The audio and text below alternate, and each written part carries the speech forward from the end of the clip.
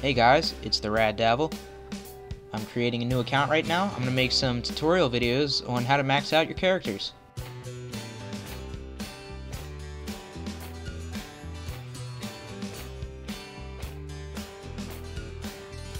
Okay, today I'm going to be showing you how to become a level 20 adventurer. First thing you want to do is you want to find all the warp stones and you want to teleport to all of them. And then once you're done that, you should become a level 2 and you can start collecting more items. Now the warp stones are at every location, they're at every place.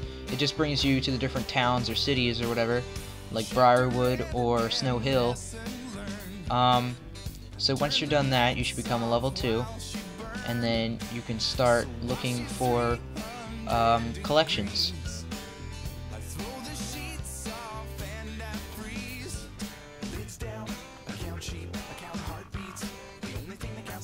Okay, once you level up, you can go ahead and start looking for collections. Collections are found pretty much anywhere. You can find a collection anywhere. Here's an example of a Rob Goblin junk pile.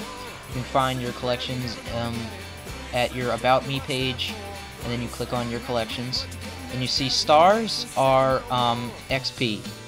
Each time you find a full collection, you'll get 50 stars, which isn't that much. Another thing is you can find coins, like I just found right there.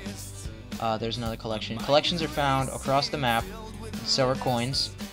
And coins are probably the fastest way to leveling up your adventurer skill. And so are finding places in the towns, which is also on the collections page. Helps you level up your adventurer. Finding places like the town hall or wherever it says in your collections.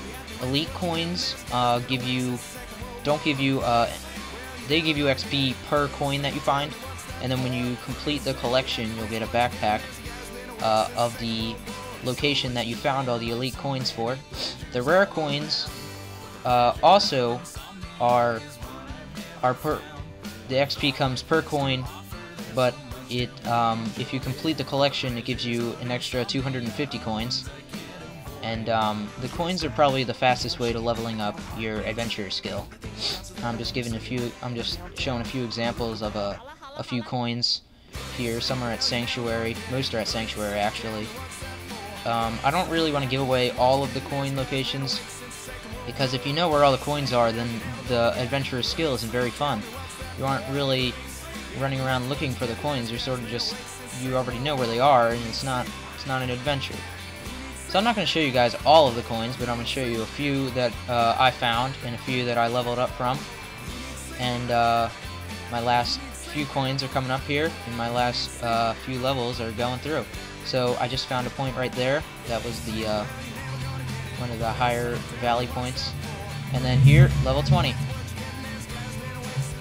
I hope this helped, guys. I hope you guys become level 20s quickly. This took me about a day to find all of these, but I didn't find all of them. So leave me a comment, like this video if it helped, and I'll see you guys later.